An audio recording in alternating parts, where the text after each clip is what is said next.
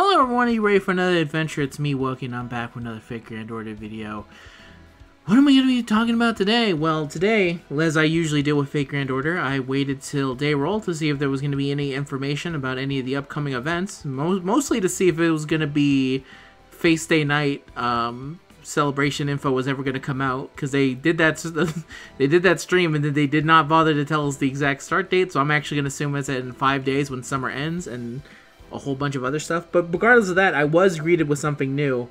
It was this new summon banner, which did not happen on JP, which is the Arctic Summer World Edmund Dantes pickup summon, because he was actually in this event. He shows up way at the end of the story.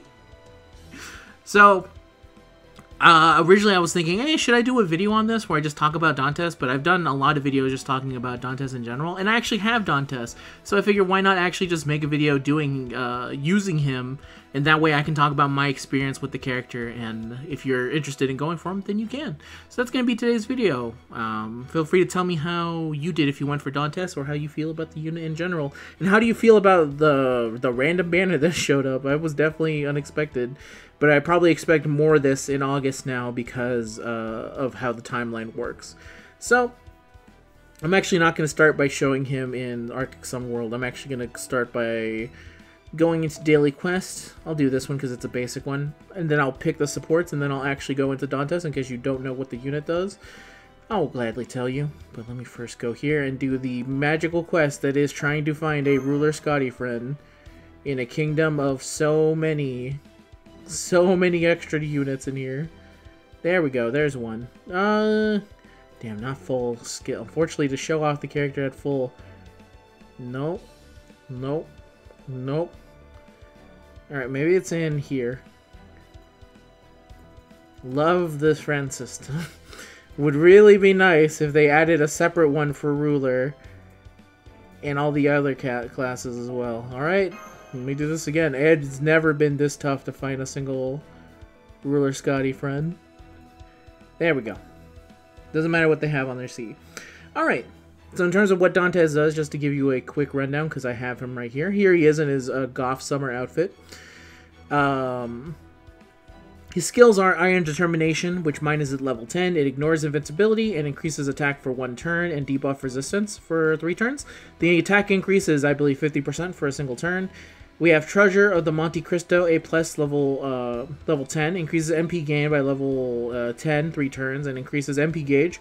And applies a state that removes 1 buff for 1 enemy during critical attacks, 3 turns for yourself. The increased MP gauge is 30%.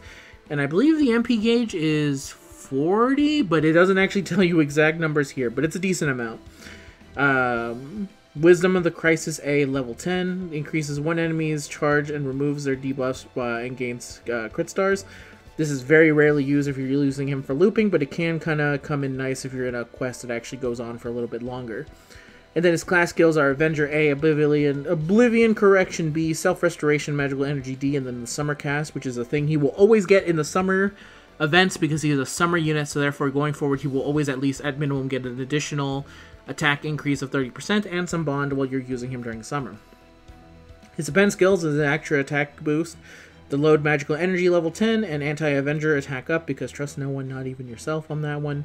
And he is a noble phantasm is to enter Chateau d'If, deals heavy damage and decreases defense for 3 turns. Effect increases based on overcharge and inflict curse. This also increases based on overcharge. And inflict disastrous curse, which also increases damage 5 turns to all enemies. And mine is currently at MP level 1, and also because of his bond level, I was able to get his second append skill open, which will give me load magical energy, and that will come in very handy. So, Dantes, let's go in here. The reason is that you actually need him for load magical energy is because he does not have a 50% MP for himself. If you want to grind him using 50% starting NPs for events and for other stuff, you actually need it, so you can go here, so you can activate there, and then from there, it's pretty simple. He's actually gone in, the thing I've noticed with the new Scotty is that the main thing that was always the problem with him at MP level 1 was that he would sometimes struggle to get over 50%. And now because of the buffs he's gone into his NP, the buff to his second skill that he got a long time ago, and the fact that Scotty actually doesn't give 50% to just quick, she actually gives a decent a bit more. You can see here, mine's way over 50%. I got no problems for him from this point forward. And now that this Scotty's is completely done, I can just swap her out and give him just a little bit more damage with the other Scotty. Like you can see here, I don't even need to use all the Scotties I have and all their full skills. So that makes me think that maybe you don't even really need to do the mana loading, because that's the reason why I had mana loading, is back when it was just 2 Scotties and an Oberon, it was kind of needed to make sure that you would always 100% get it. But I feel like now with the new system he has in place, like you can see here, I'm not even using the last 50%er from the caster Scotty at all, which I feel like was not the case when I was originally using him. Especially at MP level 1. I believe at higher MP levels you can kind of fix that issue, but back in the day, you did kind of run into that issue, and of course it always depended on what kind of enemy you're fighting, because if you don't know this, MP gain cannot changes based off of what enemy type you are fighting. Some enemy types give more, some of them give less, and some of them give basically the base amount. So it made it so that sometimes his MP gain would be completely different based off of a whole bunch of different factors, is what I was trying to say here. So yeah, that's him doing the basic one, and then I wanted to show just one that is slightly higher in dudes. I believe it's in... yeah, I believe it's in here. Just to show a variety of different, like, level things that he goes through. I'll use bronze, because why not? Go here. Once again, the good old fun thing. So yeah, I really do feel like with the new 2 Scotties, it erases a lot of the stuff that I had problems with him beforehand. Which a lot of the problems that I had beforehand with him was at MP level 1 specifically. It was that sometimes he just did not go over the 50%, and I feel like he maybe got a little bit better at that by the time of the buffs, but then because of the way that Quick was, I didn't really feel the need to use him. But now with Summer Scotty and making him a little bit more buff, I really do feel like it makes him just a bit better. And I believe the CE that I'm also giving him, there we go, there's one. The CE that I give him here for the base thing is an increase to quick card effectiveness by 10% and MP strength by 10%, and begin to battle with MP charge by 50%, so that must also be helping him a good amount here. Which is the CE choice. Obviously, you won't always have that good of a CE on your characters, depending on what the event is and stuff like that. But here we go here. As you can see here, basic setup. But you can also see that if I can just literally waste one of these. It makes me feel like I don't even need to really use the other one. But for now, I'm going to keep using it. Dumb. Actually, I just realized there is something nice they could do here. Is I could actually probably swap this out for Black Grail and see how that kind of goes for it. So let me try this again, but I'll swap in Black Grail for the next one. Go here. Yeah, 70% feels nice. I also like Dantes as a character in general. I love my boy. I think he's a cool dude. I like when he shows up in summer. I like that they gave him a summer goth outfit. Like, everything about his, I guess, aesthetic look of him being the Avenger, the way he laughs. I love absolutely everything about this character. So it just kind of feels nice to be using them again, which I feel like that's what I'm getting the case with a lot of Summer Scotty, is that Summer Scotty just basically let a lot of the old dudes in Quick be used again, and because I believe he has, I think his breakdown is 2 quick cards, 2 arts. I can actually look at that. Yeah, he has 2 arts, 2 quicks, and 1 arts, 2 quick, and 2 buster, and that can be pretty good because, as you can see here, that means he can take advantage of the 200% bonus to buster damage that he gets from the Summer Scotties. So let me just go here, go here.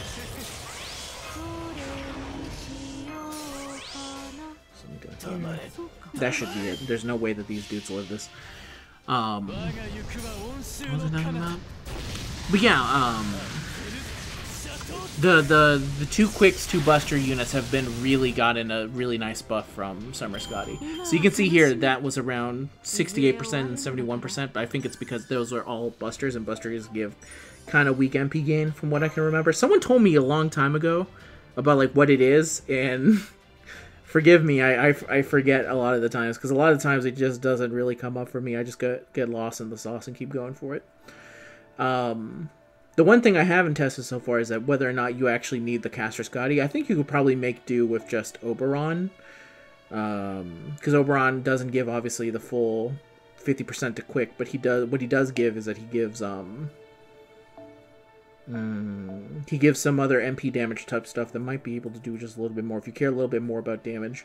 And I know, again, maybe it's just because of the way I had used them at MP1. It was always a problem of damage whenever it came up with Dantes, and I just feel like I don't have that anymore. So now I've switched over to the Black Rail now that I realized while I was going for the team, I'm actually never using Scotty's other ability at all. I'm not using the third 50% charger. So that means that I actually have, like, an opening in it, which lets me do this. Go here. Tap on him, and then we'll see where it goes from here. He needs to at least 50%. If he doesn't make the 50%, we might be in a little bit of trouble, actually. If that happens, then I might have to use a command seal to give him 100%. Okay, comparable amount. It's just that he gets the same amount, so that means he'd be able to fully utilize all of it. And actually, with this, I just realized I could have switched out Caster Scotty and given to him from turn 1, actually. Huh. And I can use hers here because I doubt it's ever going to come up. But if it ever does come up, the situation of, like, maybe I want those crit stars at the end. It's so funny when it's like, oh yeah, she gives crit stars, which can be very useful in a lot of scenarios. But when you're actually in full looping with quick, you very rarely need crit stars past turn 2 or 3. As you can see there, like 72. 83 to... God damn, man. Go here. Go here. Then may as well just for a little bit more damage. I'll just go here. Might as well. I realized I was like, I'm going to make a Mighty Chain, and realized that my ass did not make a Mighty Chain there at the end. Chateau Beef. Not bad.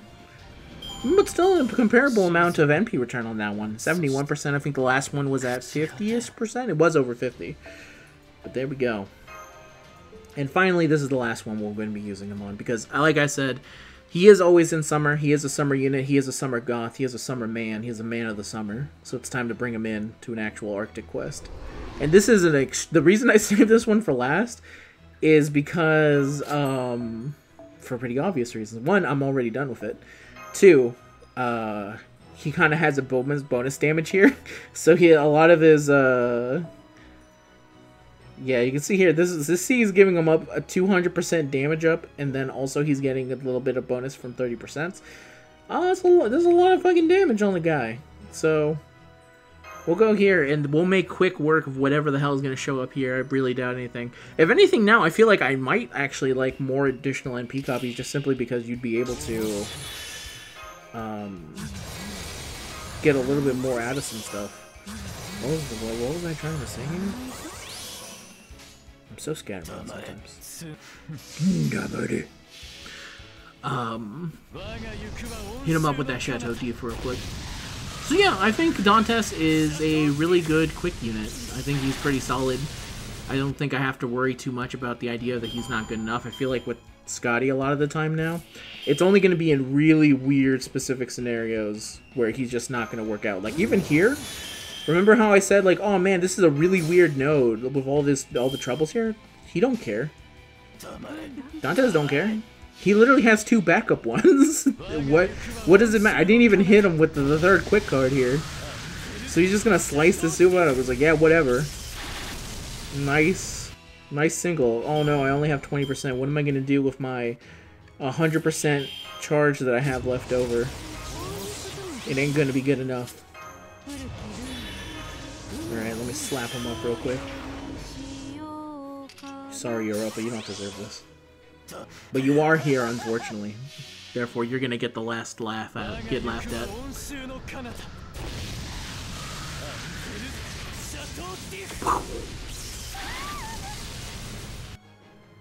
There we go. Funny enough, he didn't do as much damage as he did against those. But it might be because there was only 2 enemies there. That might be at the case. I was like, that feels a little bit low on damage, but I realize now it's probably because there's only 2 enemies. If there was a third one there, he would have done a decent amount of damage to include it all. Forgot, my bad. But anyway, that's Dantes. I really like him. I think he's a good unit. Should you summon for him? I think that's only something that can really be decided by you. Obviously, there's a lot of good quick units, especially now, actually, funny enough. There's a good one upcoming, and then there's a good one now, because he's still here. Domin is still in the banner, so I don't know. I know. Me personally, I would much rather have a Dantes over Domin, but that's a character thing. In terms of usability, there's no denying Domin is one of the best, if not the best, quick AOE unit in general. That can also be transitioned into challenge quests and stuff like that.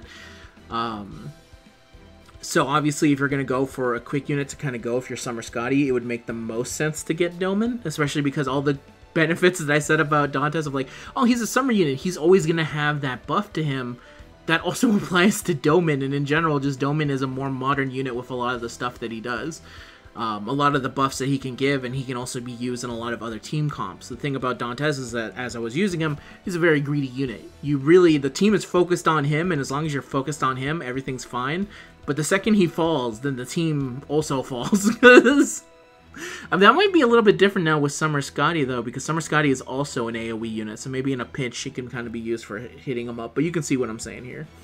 And in terms of the other things, it's like my brother said in the background, there are other AoE ones. The big one is obviously Guda Guda, which is not going to be happening until September, which, you know, you have to start saving. It's a month away, but that's one of the big ones coming up.